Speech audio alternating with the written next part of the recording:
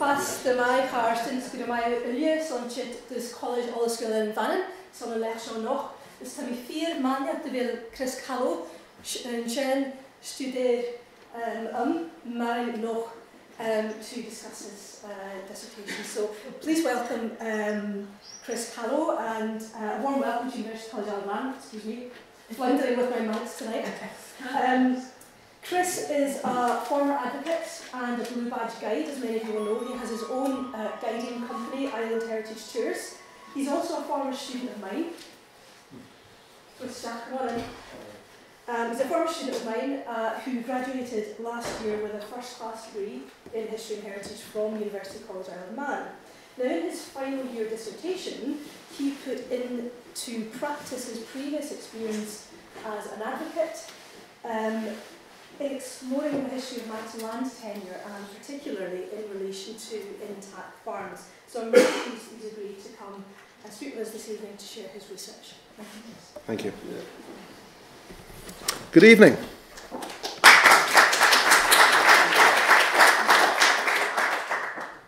Thank you for that welcome.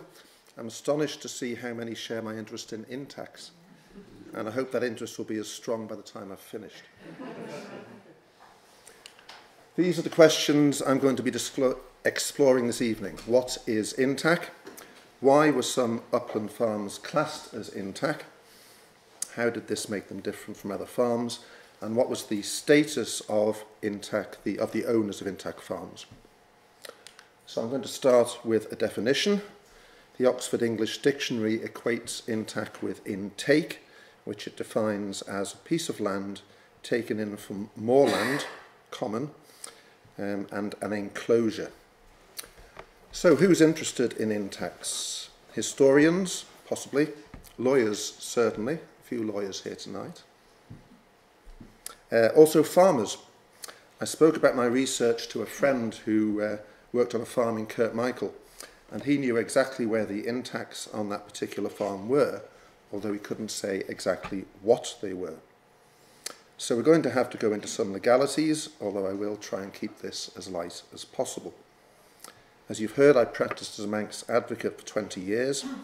The training for the law on the island involves learning general principles of English law and then forgetting a lot of them and learning where Manx law differed. And I can safely say it's in land law that there are the greatest differences, although they have been watered down somewhat in recent years. In my time in practice, I was never happier than when looking into title to land. These days, we have a modern land registration system, and when you've bought your new home, you get a pretty certificate and a plan to show you what you own. But prior to the Land Registration Act 1982, what you got was much more satisfying, a big fat abstract of title, which if you were lucky contained copies of summaries of deeds going back 100 years or more, tracing the ownership of the land back down the years. And if you were particularly lucky, you'd find a strange shorthand representing entries in what are called the manorial rolls. Now, many of you here will be familiar with the manorial rolls, but not all of you, so I'll spend a little time explaining these. The starting point is that until comparatively recently, land on the island was held as an estate of inheritance. You could, with the Lord's consent, sell it during your lifetime, but if you didn't, it passed automatically to your heir at law, who was your eldest son, if you had sons, or in default, your eldest daughter, or some other close relation. All land was subject to a lord's rent, which was a fixed sum payable annually, which by the 16th century had replaced goods in kind. Now, there had been great anxiety in the 17th century when the Earls of Derby had sought to replace customary estates with fixed leases. This was eventually resolved in the Act of Settlement of 1702, under which customary estates were confirmed. But the rents of the principal farm estates were doubled and payments introduced on transfer of land called alienation fines. Now, following this doubling of the rents, the Lord's rents remained unchanged until abolished in the early 20th century. The Lords of Man needed to be sure that the revenues were properly collected, so the rents were written down in lists, parish by parish. and we're very fortunate that these lists have survived from the early 16th century right through to 1911, when the rents were abolished.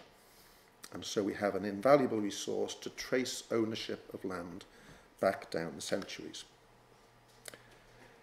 This evening I'll be talking about two sets of these records, called in shorthand Lib Ased and Lib Vast. Liber Assedationis translates as the setting book. For any given year, it contains a list of occupiers who were described as tenants and the rents paid by them. In early years, these lists are annual. In later years, they were compiled about every 10 years. These lists were later bound together in parish order, north side records being originally held at Peel, and south side records kept at Castletown. At this point, we need to consider how land on the island is divided. At the top level, we have 6 sheadings, which are the nearest equivalent to English shires. And on this map, the 6 sheadings are shown in bold text. They're still relevant today. They're the basis of rural constituencies in the House of Keys elections, and also the governor still appoints coroners for each sheading, or these days a coroner is appointed for more than one sheading. Each sheading is divided into parishes, of which there are 17. So historically, all except one sheading contained 3 parishes. You can see, for example, the sheading of Ayr in the north, with the parishes of Lezayre, Andreas and Bride. Before the development of the towns, civil parishes and ecclesiastical parishes had roughly the same boundaries. Civil parishes are still important for local government purposes outside towns, and the governor still appoints captains of the parishes, whose duties are largely ceremonial. At different times, legislation has changed the distribution of the parishes between the sheadings, but that doesn't affect the farms that I'm going to be talking about tonight, which lie in the parish of Lezayre, the sheading of Ayr, the parish of Braddon in the sheading of Middle, excuse my shaking hand, and the parish of Michael in the sheading of Michael. Have a look in particular at the long neck of Braddon extending down between Michael and Lezayre towards Sulby Reservoir, which is something we'll be returning to. And also note the north-south division. In fact, in the Isle of Man, it's a north-east to south-west division following the spine of hills that runs down the island. So in fact, in ancient times, Mackald, on which part of Ramsey's built, is a south side parish, whereas Patrick down here is a north side parish. The parishes are divided into treens of between 200 to 500 acres, and the treens are further divided into principal farmlands, which are called quarterlands, and they're between 50 and 180 acres.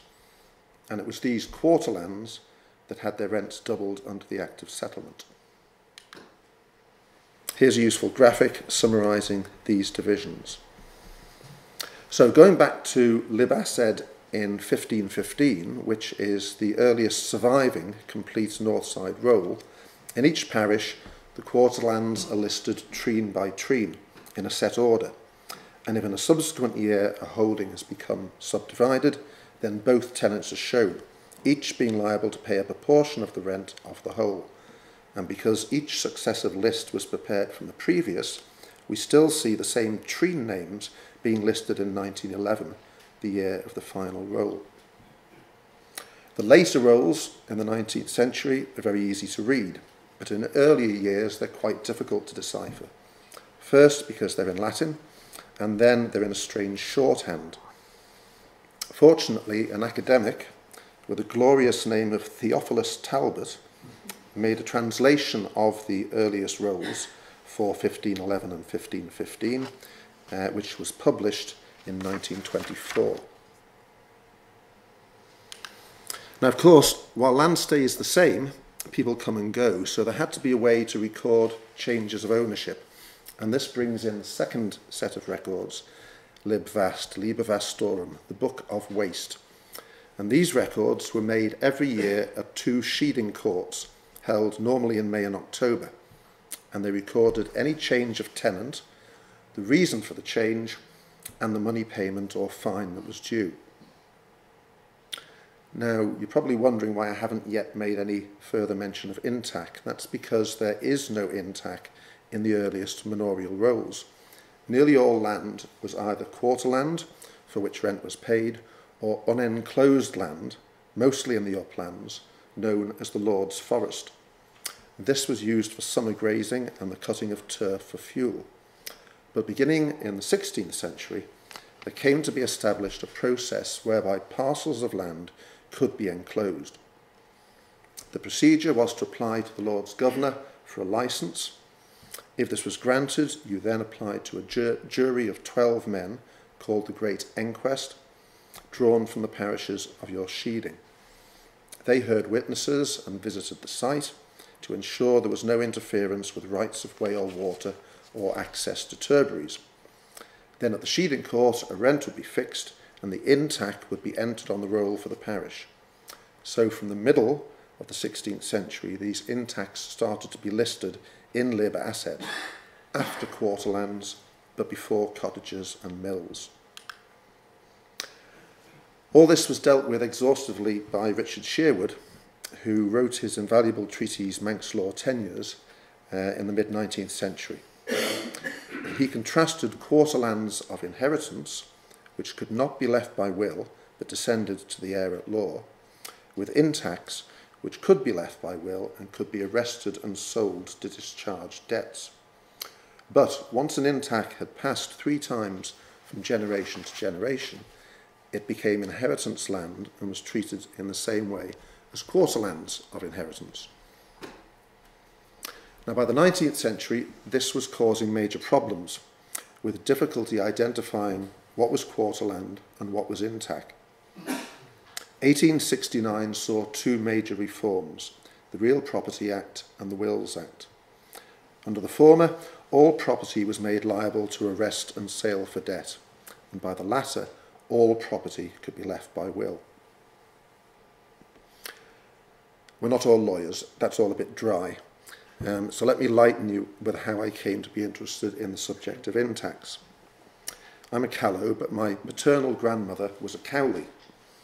And from an early age, it was impressed on me that she wasn't just a Cowley, but she was a Cramig Cowley. I wasn't sure what this meant, but one of the few family heirlooms to come down to us was a copy of Joseph Train's History of the Isle of Man from 1845. I believe I read some of it, but what made the greatest impression on me was the inscription on the flyleaf, John Cowley, Cramig, 1867, in 2 scripts. Who was this Cowley and where was Cramig? Well, according to the family tree, he was my great-great-grandfather, and Cramig was the family farm occupied by himself and his ancestors back at least to 1701.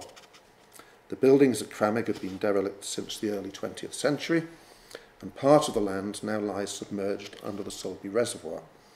But with stout legs and lungs you can still visit, and it's a very beautiful place. My other prized possession is a copy of Wood's Atlas. Again, many of you will know what this is, some don't, and I'll give you a brief explanation. In the second half of the 19th century, the treatment of the mentally disordered was becoming a scandal, with those adjudged insane incarcerated in Castle Rushen. Legislation was passed in 1860 to raise funds for the construction of an asylum, by a rate levied on all farms on the island. Every landowner was required to deposit a plan of his land, which was then valued. The surveyor was James Wood, who went on to publish an atlas and gazetteer prepared from plans lodged under the Asylum Act or under the earlier Tithe Commutation Act. The atlas consists of hand-drawn maps for each parish, with every land holding shown, linked by numbers to a schedule of landowners. I don't know at what age I first looked into Wood's Atlas, but I do recall 2 emotions. Pride at John Cowley being listed as the owner of 44 acres, but pique at his farm at Cramig being shown as intac, in yellow, rather than quarterland in pink. And you can see Cramig down at the extreme left-hand corner of this map of Lizère.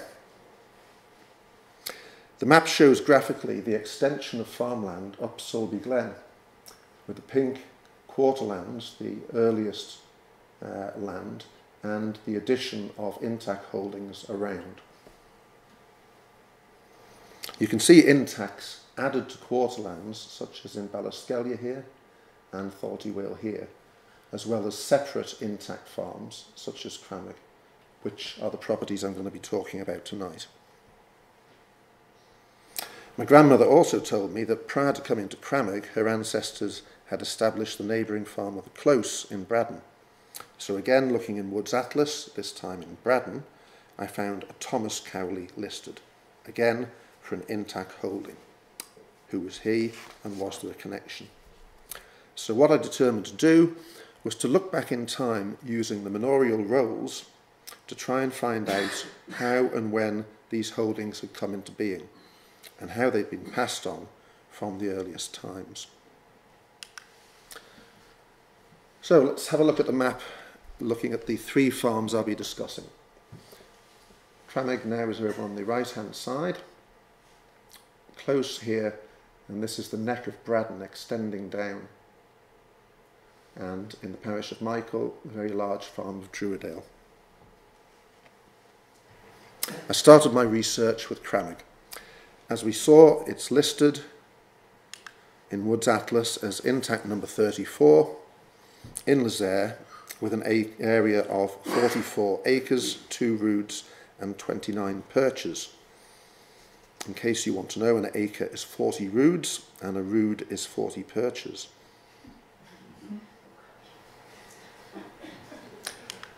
Looking in the Lib Ased for Lizère in 1869, we can see, although probably not very clearly, John Cowley paying a 3 shilling rent. The process from there was to go back through all previous Lib Aseds and identify the same 3 shilling rent. And I found it was always in a Cowley name as far back as 1589, which was the earliest entry I could find.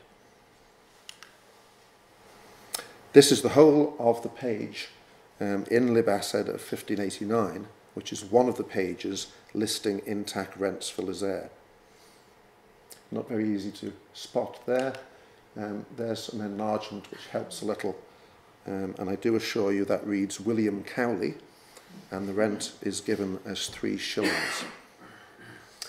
You'll see it's 6th from the end of the intacts listed in Lizère, which suggests that Crannog was enclosed and added to the list of intacts shortly before the preparation of this roll.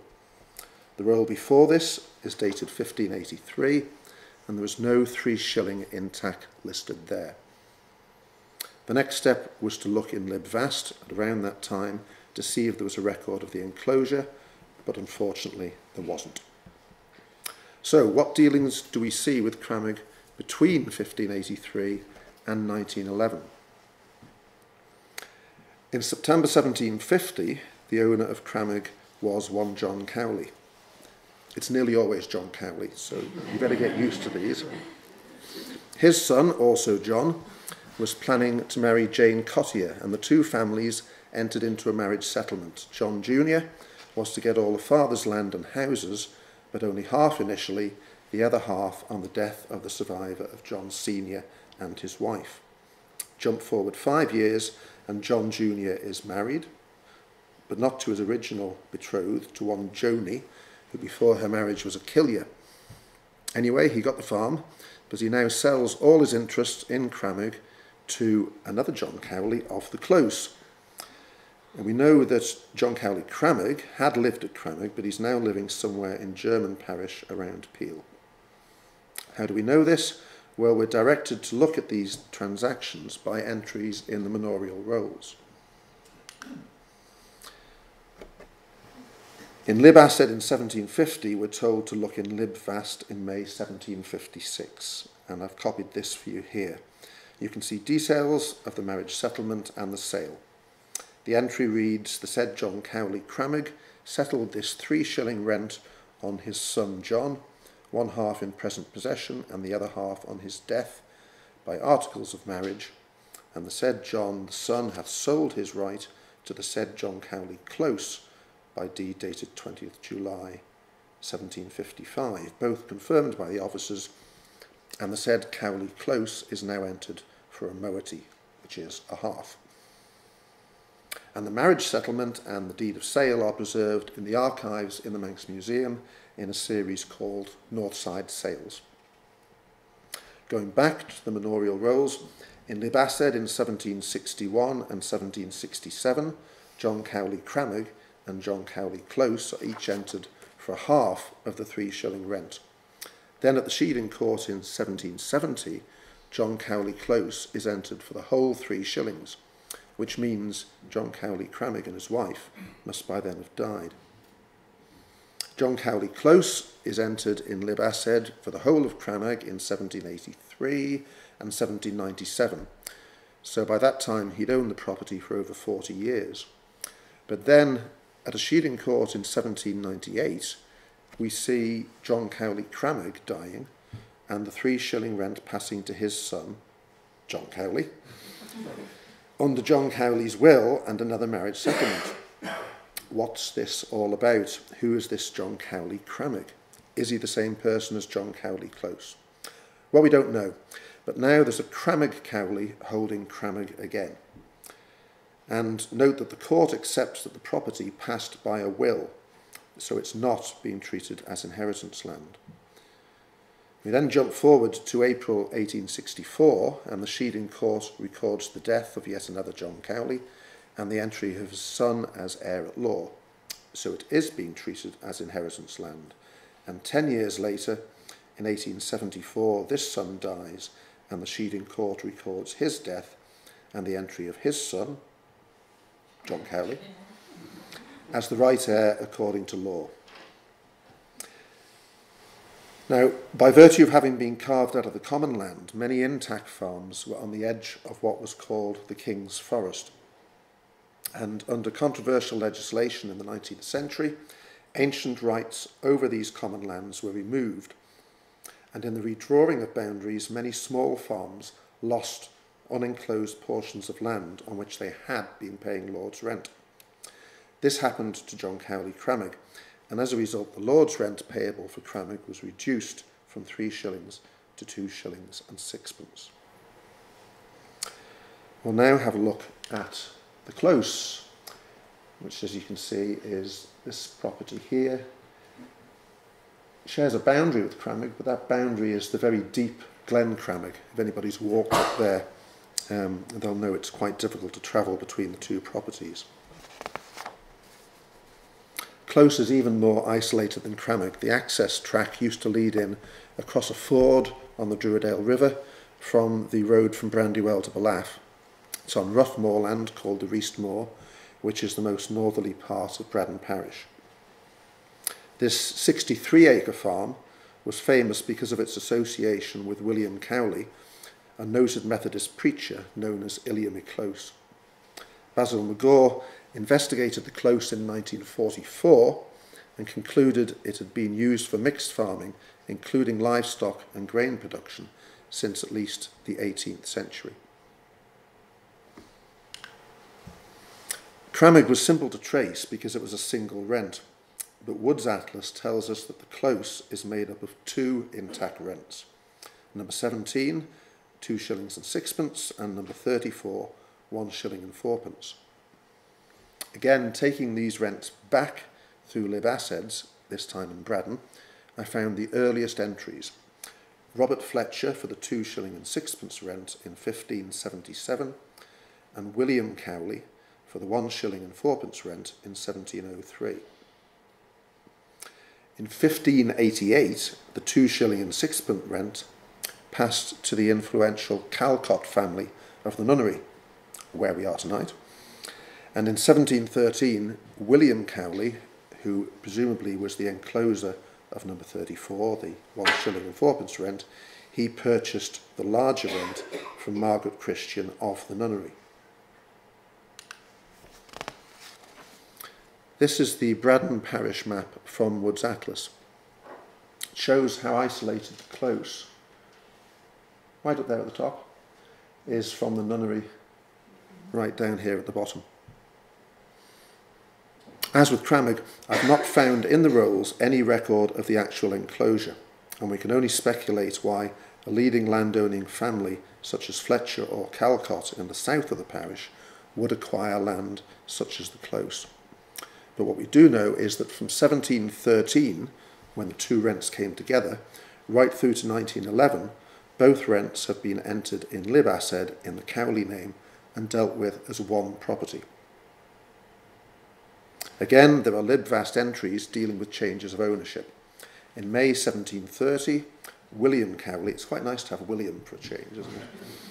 William Cowley and his wife, both being dead, their son, John, was entered by virtue of a contract of marriage. May 1734, John is dead and his son William is entered, and this is the famous Illiamy Close.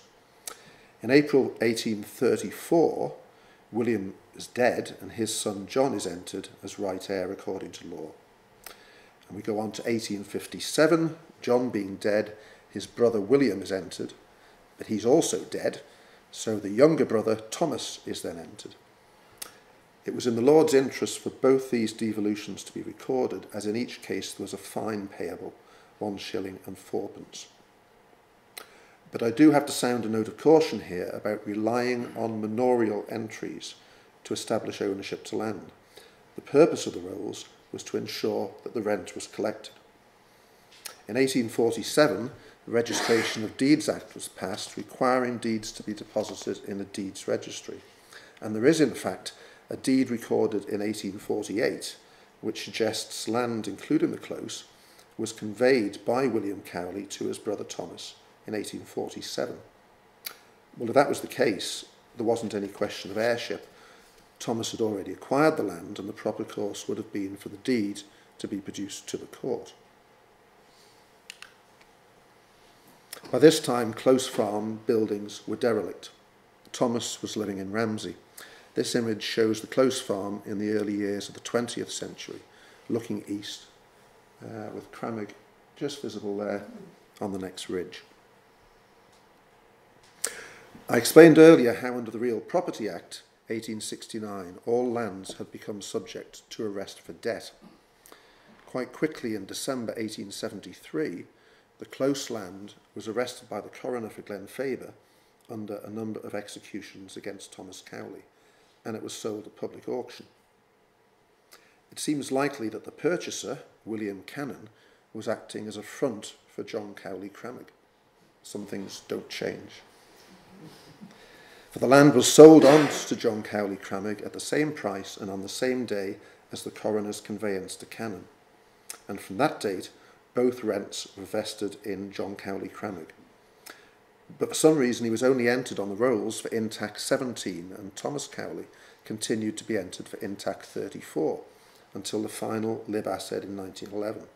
So yet again, it's dangerous to rely on manorial rolls in later years as proof of ownership. I think what's likely is that John Cowley Cramig was paying all the rents for Cramig and the Close, and providing the rents, which in any case were very small value by then, were being collected, then from the Crown's point of view, the correction of the rolls was no longer seen as important. This last John Cowley Cramig was my great-grandfather, my grandmother's father. He died in 1935. He'd married twice. All the children of his first marriage had emigrated, and his son of the second marriage, my great-uncle William, farmed all the family land, including Cramig and the Close. But he never married. Old John Cowley had made a will leaving all his estate to William and his issue, but in default to his heir at law. And this was typical of Manx farmers. They believed that land should be kept in the family. As William had never married, when he died in 1972, all the land passed to the eldest son of his half-brother, who had emigrated to Canada. In 1979, Cramig and the Close were sold to the Isle of Man Water and Gas Authority for the purpose of constructing the Sulby Reservoir, ending after 400 years the connection of the Cowley families with these two intact farms. For those not familiar with landscape, this is Cramig down here. these are the Cramig fields, which until recently were still grazed. And this is the way down to Cramig from the Bennypark Road. Over there, the farm of Druidale, which I'm going to talk about now. Going back to the location map, you'll see Druidale is much larger than the other two properties. Woods colours it all as intact and gives the acreage as just over 726 acres. He lists it as comprising a property called Airy Hawkill, various numbered intacts and a mill rent.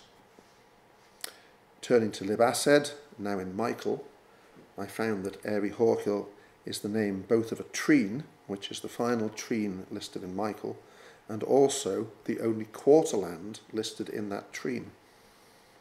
A number of writers have linked the term Erie or Airy with sheelings or summer pastures and suggested they predate the development of mountain intacts. Here's Wood's plan of Michael Parish, which has been rotated so it lines up with the other maps with north at the top. And although Druidale down here shares boundaries with Close here and Cramig here and a couple of properties in Balaff, you'll see it's totally isolated by these high hills from the other quarterland properties in Michael. Using the same process to examine entries in Libased, I found that the intacts listed in Wood's Atlas were added to the estate at various times. Intact number 2 had been associated with Airy Hawkill rent since at least 1554, and in 1869 intact 52 was described as a parcel of wasteland taken out of the Lord's hands at the ancient rent, and the final intact 55 a parcel of commons in the mountains of Michael and Balaff.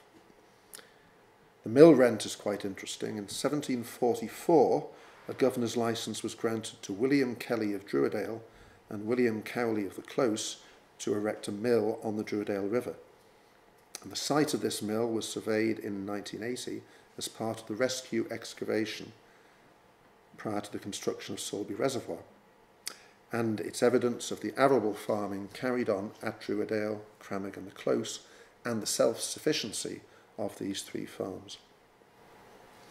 Now, Airy Hawkill is the last listed treen in Michael in the 1515 Northside Libased, and you'll remember I mentioned Talbot's translation. Here's how he translates this early entry for Airy Hawkill. From the wife of Reginald Wright with children for something, demise to them 5 shillings and 4pence, that's the rent, and from John McQuine for a parcel of land, 4 acres by estimation, 2 shillings and 4pence rent, total rent of 7 shillings and 8pence. So a bit like the Close, there were 2 separate rents. The 2 shilling and 4pence rent passed to one Gilchrist Cannell by 1524, and then to Donald McKelly by 1568. The Kelly family were then entered up to the middle of the 19th century, and prior to the modern name of Druidale, the farm was known as Erie Kelly. The 1 shilling and 4pence rent descended independently until 1670, when it was held in separate shares by 3 individuals. In Libased for that year, there's a note: this 5 shillings and 4pence is declared and found to be intact, and therefore not to be charged double as appears in the waste book. This is significant because it contradicts Sherwood, who maintained that land of one class could never be converted to another class, but here we have quarterland being converted to intact. In October 1834, the entire holding was bought by Samuel Brooke and remained in the Brooke family at the time of the compilation of Wood's Atlas. More recently, there's a tie-up with the Cowley family, as John Cowley of Cramig took a lease of Druidale from 1893 to 1914 and took his family to live there.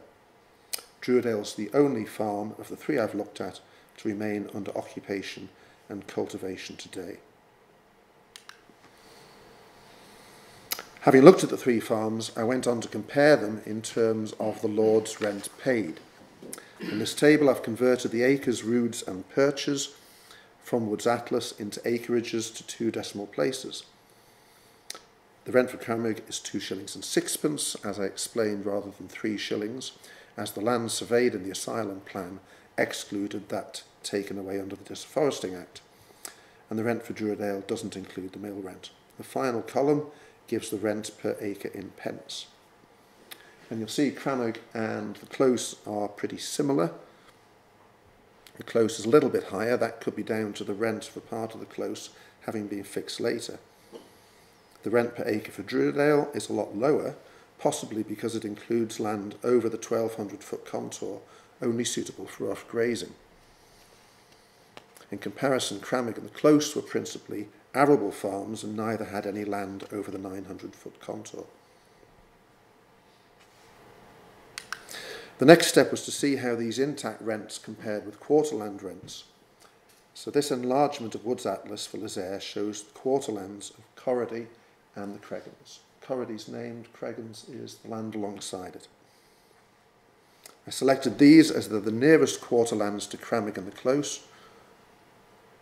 Cramig again, down at number 57, not dissimilar size and lying at a similar altitude. Wood's Atlas shows 4 owners, one of whom actually was John Cowley of Cramig.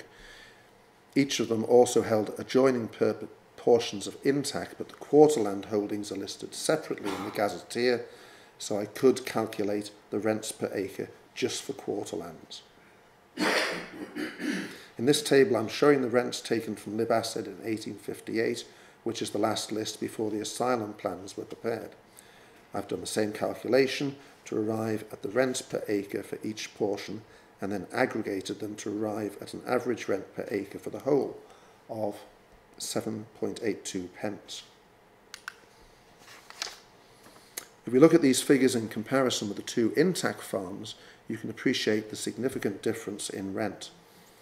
If you halve the quarterland rents to allow for the doubling under the Act of Settlement, you still have a rent nearly 5 times as high as for quarterland farms than paid for the intact farms.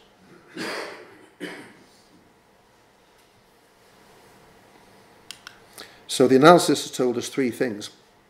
Intact rents per acre are generally not dissimilar, but they're much lower than quarterland rents on similar properties, and also quarterland rents per acre can be quite variable. I now want to turn to the third area. What was the status of the owners of these intact farms as compared with quarterland owners?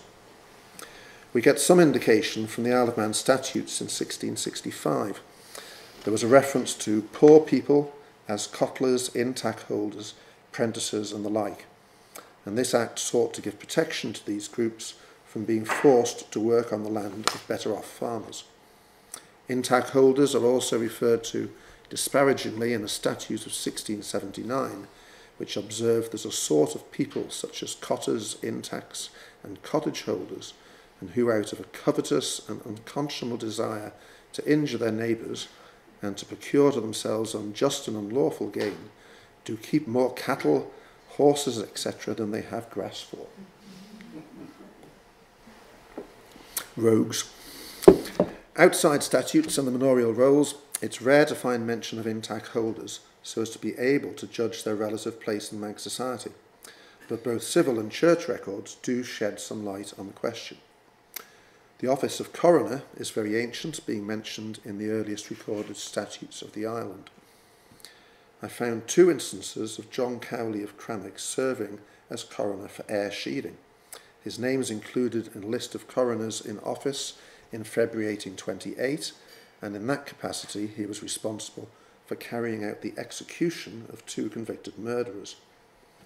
Cowley was not reappointed in July 1828, but he was once more in office in June 1831.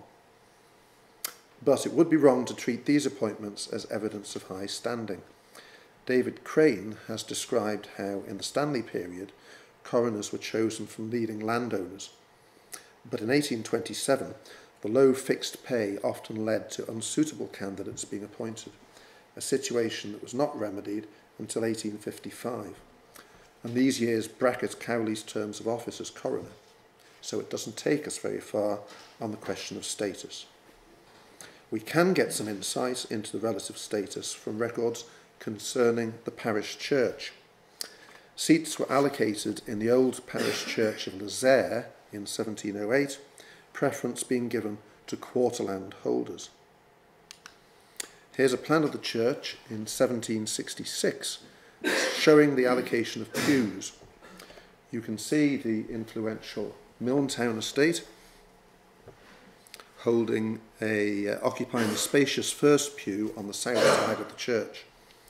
And even the relatively humble quarterland of Corrody at the head of Sorby Glen enjoys two half pews halfway down, pews 9 and 10. Poor old J. Cowley of Cramig is crammed with the other intact holders in pew number 19 under the balcony at the west end of the church. There was a vestry meeting in 1830 which resolved to build a new parish church, that's the current church, founded by an assessment of not more than £10 levied on each quarterland. Larger intacts paying a lodge rent of 30 shillings were to be treated as equal to a quarterland, and smaller intacts, mills and cottages to pay a lesser contribution in the proportion their rent bore to 30 shillings. So pews were now allocated, one to each quarterland, and the intact holders were grouped as near as possible in 30-shilling parcels. So poor old John Cowley's 3-shilling intact rent would have entitled his family to 1/10 of a pew. Not a lot of room in those days of large families. In 1770, money was left in trust to establish a mountain school at the head of Sorby Glen below Corrody. The schoolhouse is still there. It's now a private home. At some time after 1829, 12 landowners subscribed to the cost of a slate roof for the school. In this case, the intact holders, Cowley Cramig, Cowley Close, Quail, Blockary, Kinraid, Kilbrega, Neen, Sherrick Vane, all contributed the same 10 shillings as the quarterland owners of Tholty Will, Corrody, Ballymenic and Ballaskellia. So this shows a marked contrast with the distinctions at the parish church, perhaps on neutral ground at the valley head, away from the influence of major lowland families. We're seeing a more egalitarian approach. And this interpretation is strengthened by records of the construction of the bridge across the Sorby River at Tholty Will in 1805. H.V. Hams, the president of the antiquarians, wrote about this in 1984 and noted the leading role in this communal enterprise of John Cowley of Cramig. This table shows the number of days' labour the other surrounding property holders pledged for the building of the bridge, and there doesn't seem to be any distinction between quarterland and intact holders in the number of days pledged. Perhaps the highest status to which a Manx landowner could aspire was membership of the House of Keys. In ancient times, the 24 worthiest men in the island, the Keys had by the time of the 1765 revestment in the British Crown become, in the words of A.W. Moore, a close corporation which was recruited solely from a few of the principal insular families. In 1866, following pressure from the Home Office, the House of Keys became an elected body, but retained a high property qualification for membership. In the 1874 general election, John Brooke of Druidale was elected to the House of Keys as a member for the constituency of Ayr. It's tempting to cite this as an example of intact landholders achieving high status, but accounts of the election campaign show it was more the man than the land that was significant. Brooke was described at his nomination by his proposer, J.J. Quail of Ballaskellia, as a gentleman of wealth and position, but at the same time not too high to speak to his inferiors, nor too low to be the equal of the best in the House of Keys. And it's probably also significant that Brooke chose to stand in the constituency of Ayr, where he owned quarterland property, Ballakelly, Andreas, rather than in Michael, where he resided in what was effectively an intact property. Going back to the Cowleys of Cramig, census returns show the accumulation of land held by them in the late 19th and early 20th centuries. In 1851, John Cowley was shown as a farmer of 100 acres. In 1881, this had increased to 167 acres, and it's important to note this is more land than just Cramig and the Close. No acreage is given in the 1911 census, but by then he'd taken a tenancy of the much larger farm of Druidale and moved there with his family. This is a studio portrait of the second family of John Cowley Cramig in about 1900. Even allowing that the poorest will dress well for a formal photograph, this is not an image of a low-status crofting family. So let me draw together the threads I've explored with you this evening. There can be little doubt as to the historic importance of the distinction between quarterland and intact land in the Isle of Man. Quarter landowners were the principal tier of the Manx population, and their holdings were accorded special status as lands of inheritance. The process of intacking from the 16th century allowed these holdings to be added to, as appears to have been the case with Druidale, but also permitted the creation of new farm holdings, such as at Cramig and the Close. Writers have suggested the Close dates from the 18th century and Cramig from perhaps the 19th century. But my researches show that parts of the Close and the whole of Cramig were taken out of the common land in the 16th century and were assessed to pay a significantly lower lord's rent than the neighbouring quarterland holdings. It has previously been assumed that the ownership of the two distinct land holdings, the Close and Cramig, had descended from father to son as inheritance lands down to the modern era.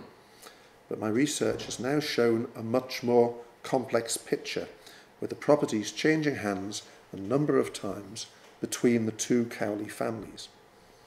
It would be interesting to extend this study to other detached intact land holdings in the Solby Valley to examine when they were enclosed and to what extent they've been occupied for long periods by the same families. And this would also give a wider sample of rents for comparison. The discrepancies I found between the deeds registry and the manorial records in the 19th century suggest that with the decline in the real value of the lord's rent, less attention was paid to maintaining accurate details of landholders in the manorial rolls. And this highlights the importance of examining all available sources, including transactions, wills and genealogical records, as well as the entries in the manorial rolls. As we've seen in the 19th century, any remaining consequences of land being intact were swept away by legislative reform. And at around the same time, I've shown that the status of a landholder had ceased to be defined by the classification of the land he held, and it was rather how much land he held, together perhaps with his personal wealth, which had become more significant. I've chosen this picture to finish with. In fact, it shows none of the farms in the case studies, but it has the ruins of Killabrega, an intact farm in the foreground, and across the Solby Valley, Slewmannock, an abandoned quarterland farm.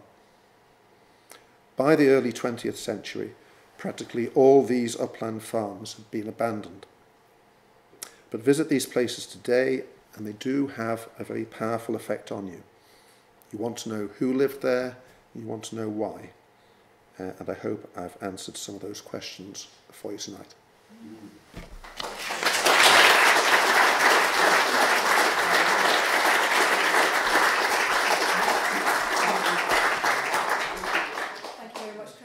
We've got a few minutes for questions. If anybody has anything they would like to ask, we're all start processing.